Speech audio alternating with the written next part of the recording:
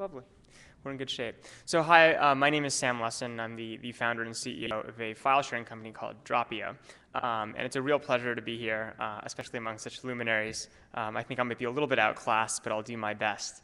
So what I kind of was doing is on the way down from San Francisco this morning. We're actually in New York, but I happened to be in San Francisco for a while. I was thinking a little bit about our business and what would be interesting to this audience. And I started thinking a little bit about what it is that we do, and really what are the fundamental principles that are driving what actually we end up getting done. And I kind of grouped into two things, which are things that we think are changing, and then in the internet in a very real-time way, and then things that we actually think people think are changing but aren't necessarily changing. And those are kind of the two things that I thought would be interesting to address in this group. So with that said, I think the things I want to run through are, first, I'll give you a tiny bit on the problem that really gets us excited at Dropio on the internet right now in a very practical and tactical way. Talk a little bit about what we think is actually not changing, despite the fact that people think it is. Talk a little bit about what we think is changing, and then kind of end with some very theoretical thoughts on maybe why it matters. So what is Dropio at its core? What Dropio is it's basically a plug-and-play pipe for facilitating private file and media sharing on the web. We do three things that we try to do very well. We ingest media, and then we can basically convert it across formats. So we can ingest anything from documents to pictures and video and audio streams, and then flip around the formats they're in for syndication out to things like mobile devices or the web or download. We do it all in real time, so we use something called XMPP. It's our bus, so that we actually can sync out, not only in kind of a passive way, but in an active way, all that content. And then very, very importantly, we do it all in a basically input and output agnostic way. What's the difference between picking up a phone and calling in some information versus uploading it from your computer? Actually, very little. It's just about the first step, right? And from there, we can kind of funnel it all through our real-time, cross-format, cross-platform pipe. And so that's kind of the core of what we do. We basically allow you to share any content or media with whom you want, how you want. And to do it, you can use Dropio's web interface, which is at drop.io.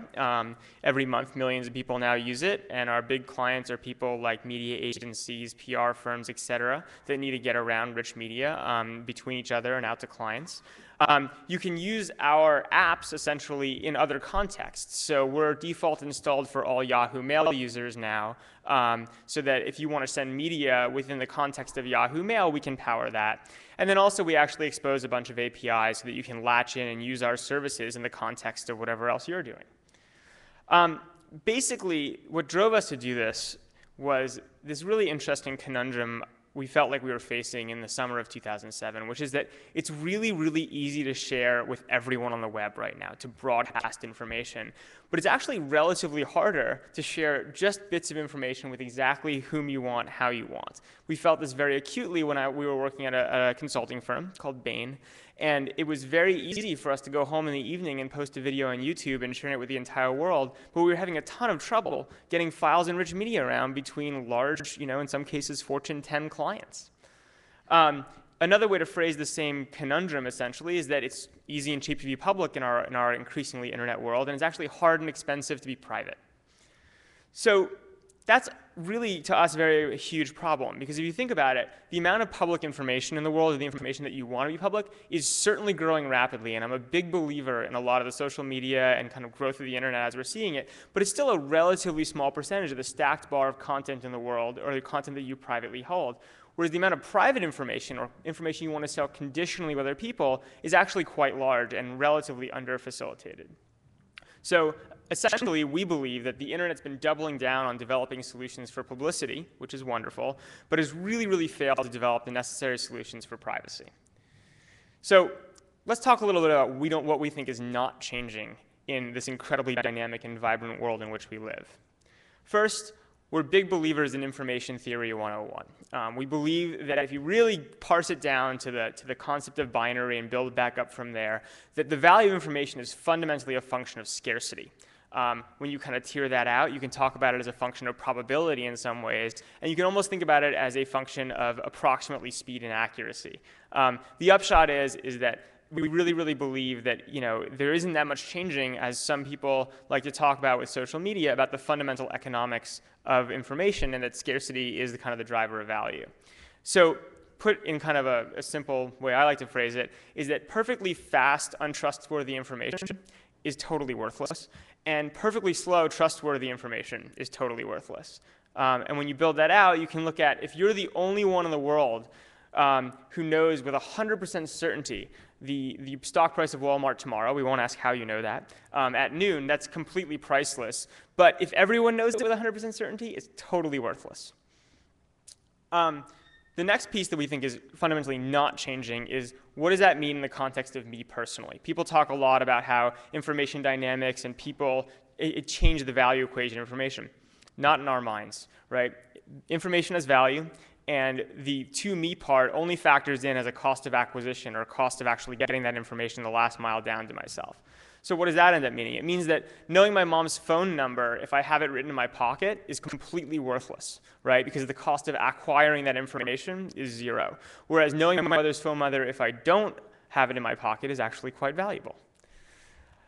The next thing, and this is kind of core to our actually approach and how we think the internet's changing, and actually I think might run contrary to some of the things we've discussed kind of in this group, which will be fun for the Q&A, is that if you think about what a conversation is a way to transmit information. And we think that there are three fundamental components to that. One is identity, who's speaking. The second is content, what's being said. And the third is distribution, who's listening.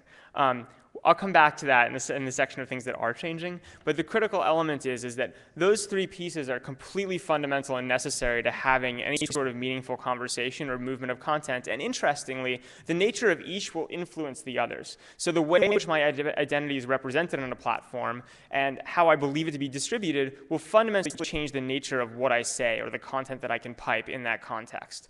So all three are critical. They're very intimately tied, and when you think about something like a Facebook or a Twitter and the way in which they facilitate content, it's largely focused on the way in which they center and focus on things like identity and distribution that modify how they end up getting used.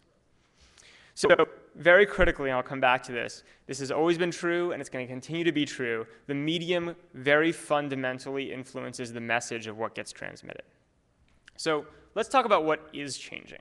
And this is also, the corollary. This gets me excited. So very, very fundamentally, I think we can all agree that it's the relative cost and speed of data acquisition, storage, and then edge-to-edge bandwidth. So when I say edge-to-edge bandwidth, I literally mean eyeball to eyeball. You talk about things like mobile, you talk about things like where data is, that's where that mobile comes in, right? It's not about just saying how fast can I get it down a wire between two computers. In most cases, it's literally about how fast can I get it down that wire and then get it the last mile into someone's brain so they can react on it in a lot of cases. So if I can continue to click, that's the wrong button. There we go. One derivative of this shift is that what we've seen recently with things like a YouTube or a Facebook, for instance, is that services can actually pay me for distribution rights to my content. That's obviously always been true for large media companies, but it's true across the board now. And so if I'm a YouTube, the way I think about content is that I basically go to a user and I say, here's the deal.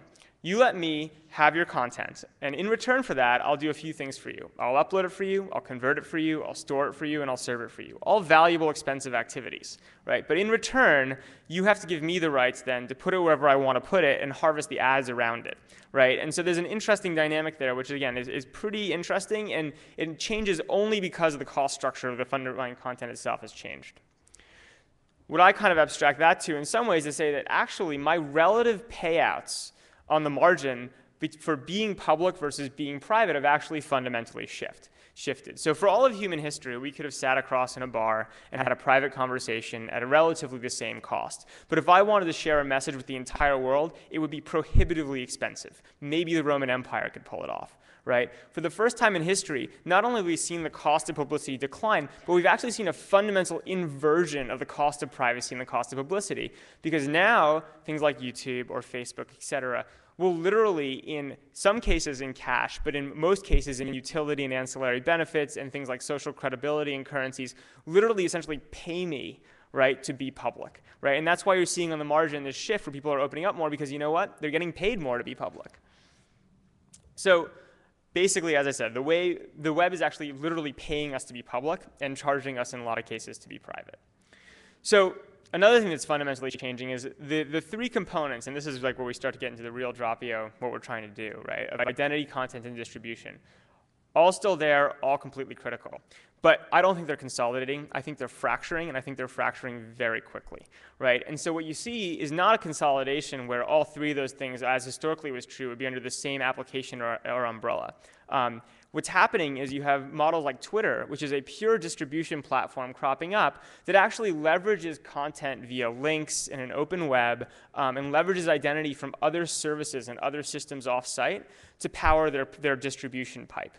You see things like Facebook Connect, which is in a lot of ways an important part of the future of Facebook, which really is drag and drop identity modules that you can put into the context of other content and other distribution formats as the web moves forward.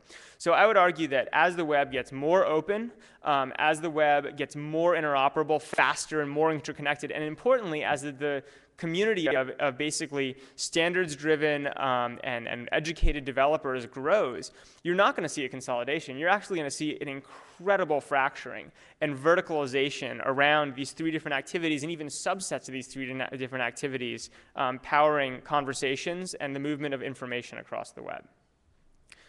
If you look at the technology standpoint, you're also seeing the same thing with the technology stack itself. Clouds are not buzz. The implications of Amazon Web Services is, I think, probably we'll look back in 10 years at the 50th and say probably the most important thing that's happening right now. So basically, the ability to buy commodity, bandwidth storage, and processing by any one of these sub-segmented vertical elements and then lash APIs together on APIs to build end-user experiences basically is as important as the fracturing of the conversation itself.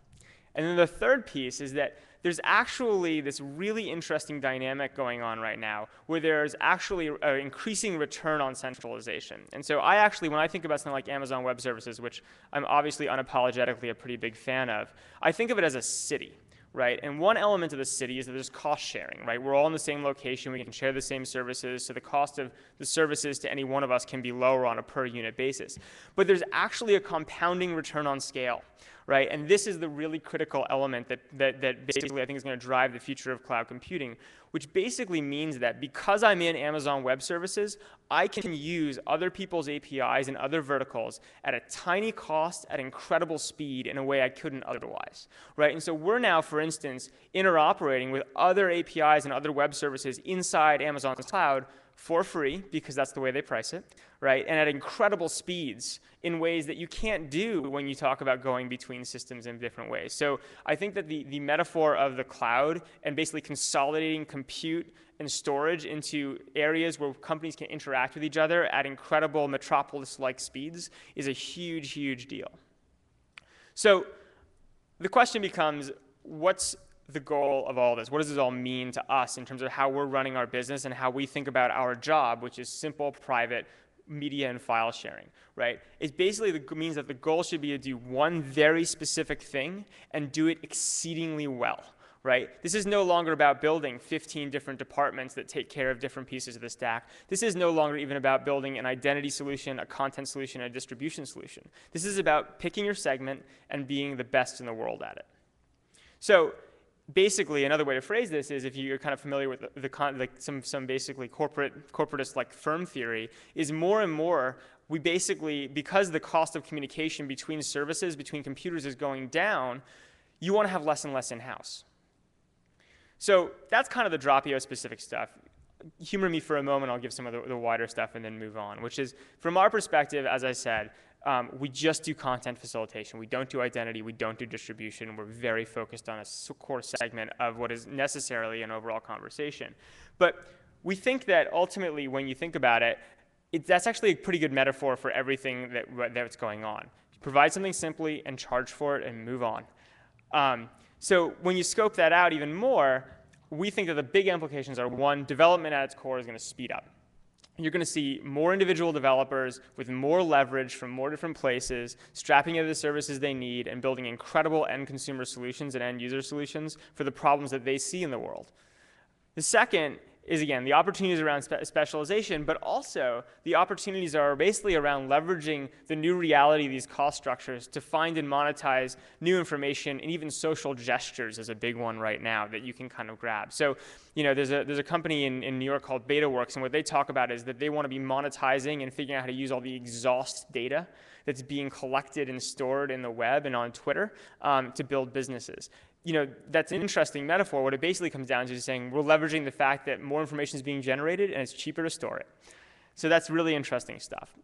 So I'll end with 3 or 4, because I can't remember how many slides I put in here, risks that I think are interesting here. And there are real ones. First one that I'm personally very concerned with is we talk a lot about how identity and distribution change the message.